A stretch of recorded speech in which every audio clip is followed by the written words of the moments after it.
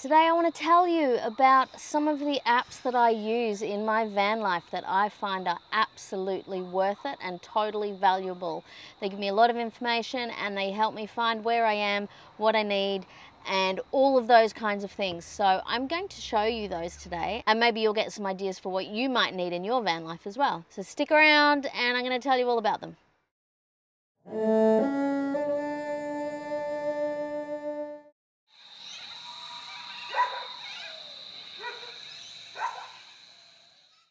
Hello again, my name is Coralie, this is the van I travel in, and my channel is called Jump With No Fear. Welcome back to another video. Today I'm going to tell you about a few apps that I have, well 8 or 9 apps that I use pretty much all the time when I'm out camping. Some I use a little bit less than others, but some I'm just constantly looking at, and they help me figure out where I'm going, what I need to do, where I need to be, and all the places that I need when I'm out camping. So I'm going to tell you about those today. Here are the apps that I use on my phone. These are 9 apps which I use heaps. Now, I'm going to look at my phone while I'm talking to you because I need to explain some of these to you. In fact, I'm going to move across a little bit so that there's room here for me to show you some screenshots from these. Number 1 and 2 sort of combined, 1 and 1A maybe, is WikiCamps. The other one that's sort of the same but a little bit different is Camps Australia. Now, obviously Camps Australia is based in Australia. So if you're not in Australia, there is bound to be something very similar that you can use. But I'm going to tell you about these ones today. Here's an example of what you can see in WikiCamps. This here is the trip that Alexis and I took down to Adelaide and back. And you can see as I scroll through, I'll show you some of this as a video screen right here. You can see all the places that I traveled, and you can see all of the places that I stopped. So it gives you a trip planner. Not only that, but it shows you all of the things you need with filters so that you can decide where you're going based on what you need. So there's a whole lot of filters such as campgrounds, caravan parks, backpacker hostels, day use areas, points of interest, information centres, public dump points, water facilities, all those sort of things. You can turn those on or off to, you can make them either hide, show, or some of them are just with, without, and not on at all, for various site features as well, such as free, or if it's cost one, or if it's donation, or if dogs are allowed, or if dogs aren't allowed, or if it's got showers or drinking water, or if it's a pub or a hotel, all that sort of thing. Now you can set these filters to whatever you need, and it will show you only the camping sites around you that match that criteria. It is so useful. When we were traveling down to Adelaide and through Victoria and then all the way back up and all that sort of stuff, I used it every day to figure out where we were going next. I had a rough idea of the places we were going to stay, but often that changed depending on how tired I was, or if I felt like traveling any further, or if we wanted to stay an extra day, all of that sort of thing. I used WikiCamps daily to help plan our trip while we were on the trip, as well as before the trip. Camps Australia is similar but different. It does apparently it does show slightly different range of campsites in some places. Now both of these, I think, at least I know WikiCamps is run by the people who use it. So if someone finds a campsite, they will submit it to WikiCamps, and then WikiCamps will look at putting that campsite on. But then WikiCamps can also remove a campsite if it's not a valid campsite. As for Camps Australia, they have books that they've been putting out for decades, I think, and they have an app that goes along with that. And each listing for each campsite on WikiCamps and on Camps Australia has information about the campsite.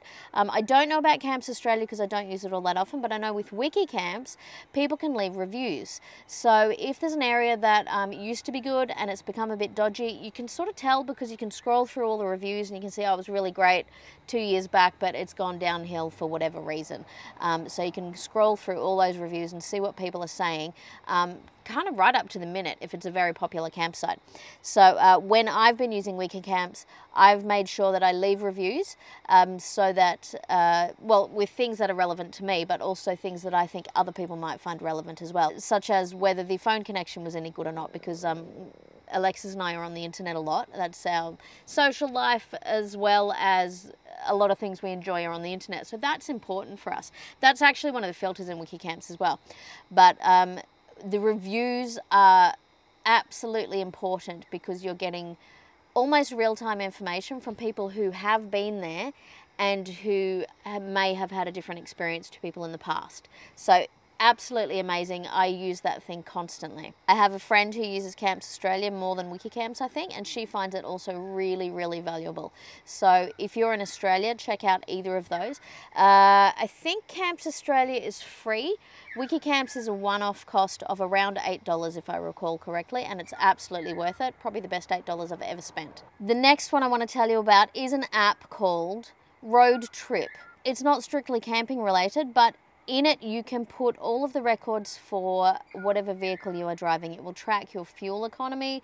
It'll track all of the costs, as long as you put those costs in there, and tell you how much your vehicle is costing you per 100 kilometers or per whatever. You can drill down to all sorts of really cool statistics in this thing.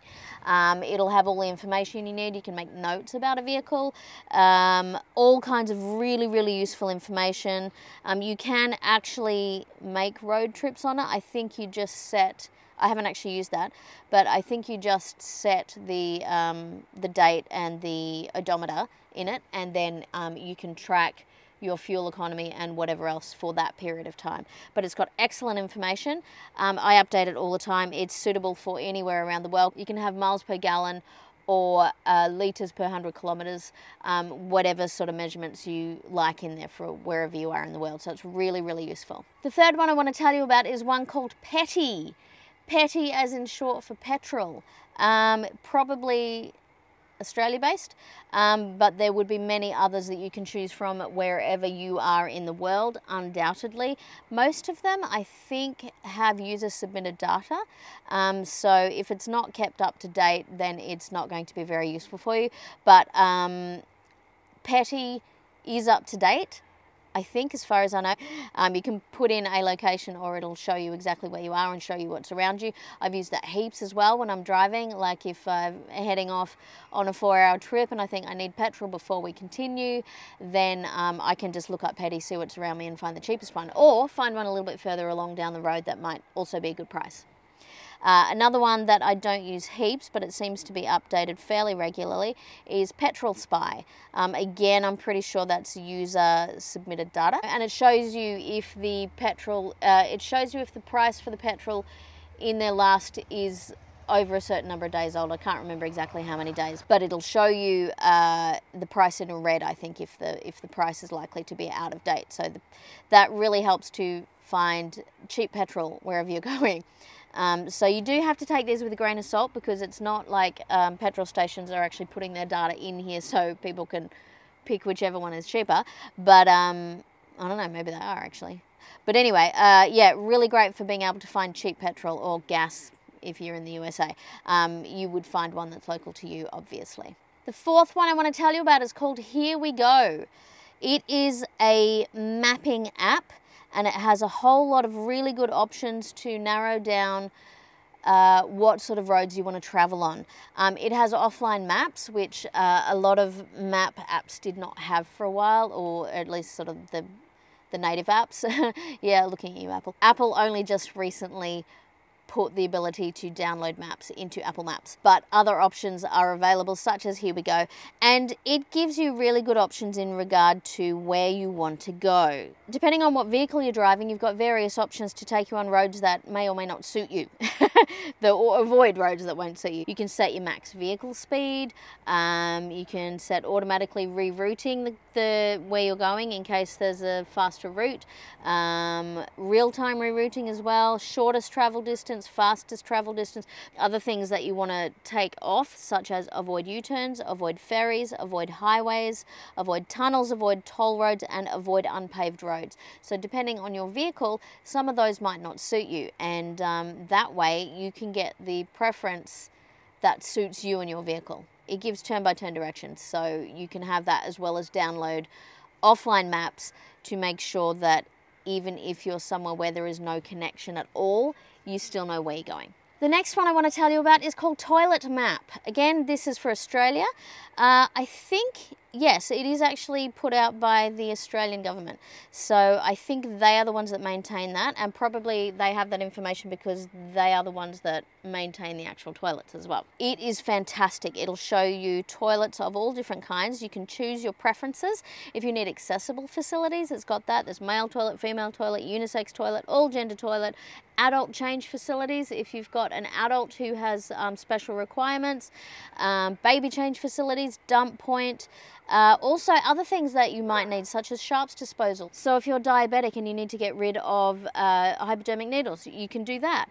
Drinking water, ambulant facilities, sanitary disposal, showers, all kinds of things. So you can say if you're on foot or by car, and you can show, you can narrow down the options even to show all the facilities, ones that are open 24 hours, ones that are open now, tells you if they're open. There's also an option for people who have an MLAK, which is a Master Locksmith's Access Key. I'm just reading off this.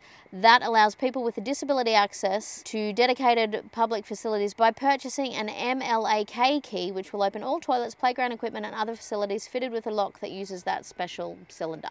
So it's fantastic. It's amazing. If you don't have toilet facilities in your van when you're traveling, this is great because you need to know where those loos are, and it's so great. I've also used it heaps. Again, on our big trips, I used it heaps because we didn't have our little toilet that I have down here now.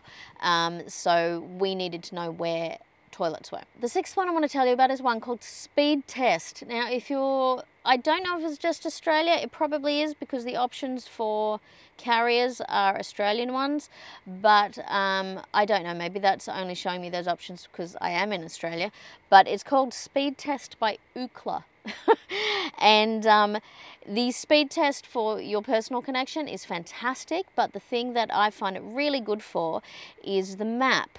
Now, it shows you exactly where you are right in this point. You cannot search on the map, which is a limitation because it's not a mapping app, but it uses data from other people's mobile phones to give you an idea of the signal strength in those areas. So if you want to find somewhere that's different, you can sort of zoom right out and you go, okay, let's say I'm going to the Gold Coast, and you go, I'm inland from the Gold Coast a bit. Let's find some big areas that I know of, and then I can sort of narrow it down to find the smaller area that I'm looking at in between. So I might go, all right, there's Nerang and there's Highland Park, and I mean, this is suburbia, so I'm not going to be camping there.